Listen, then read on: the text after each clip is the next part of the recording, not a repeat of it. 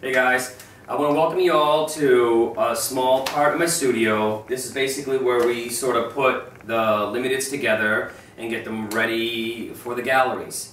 As most of you may know, yesterday we released 3 new pieces, which is the first time we have ever done so. What I want to do today is I want to talk to you guys a little bit about every piece that was released yesterday and sort of give you an insight of what those pieces meant to me, what was going through my mind when I created them. The first one is this little itty-bitty piece called A Tale for Dreamers. This piece basically is about that time when we're all in pre-K, kindergarten, where the teacher would sort of read us a story about anything, whether it could be dinosaurs, ghosts, firemen, policemen, and you're just sort of sitting there, just engrossed totally in what the teacher is saying and how you envision yourself being those characters that you're being told about. So in the sense of being a child, you had no limitations on whether you wanted to be a scientist or an astronaut, or if you wanted to grow up and be a monster or a dinosaur.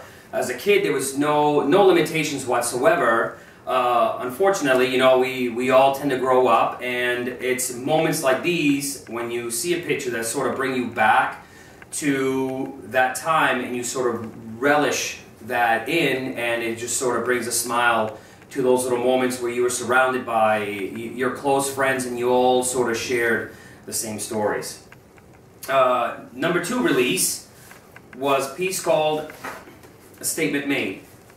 With this piece, as most of you know who have collected my work for a while, there's always a small little remark here in the corner. In this particular piece, the little remark in the corner is a new character, and that little character, I would love to share his name with you, his coloring and so on, but I'm going to keep that to myself for a little bit because you guys are going to see a lot of this little character this year as the year develops. Statement Made is mostly about that little love note that you leave in the morning, whether you're going to work or at night before you go to bed, and you leave it for your wife or your girlfriend or your kids, your mother, anybody who you care about. It's amazing to me. I've always found it interesting that you could say I love you 1,000 times to somebody, but if you just write a little heart on a piece of paper and you tack it to a window and you put it near a pillow or you put it on their coffee mug in the morning, people tend to keep that. It's that thing that you just want to hang on to. It's something in your hand. The word love flows out and it disappears. But that little letter, that little note, will stay with you forever. And as most of you might know, you sort of put it away. You put it in a book. You keep it in a box for later on in life that you can just sort of sit back and reminisce over the things you have enjoyed in your life. And last but not least is Dear Baby Cakes. This piece right here actually hangs in my living room. I created 2 pieces devoted to the great work of Norman Rockwell. And if some of you don't know who Norman Rockwell is, I suggest you Google and you will probably see the inspiration for this piece.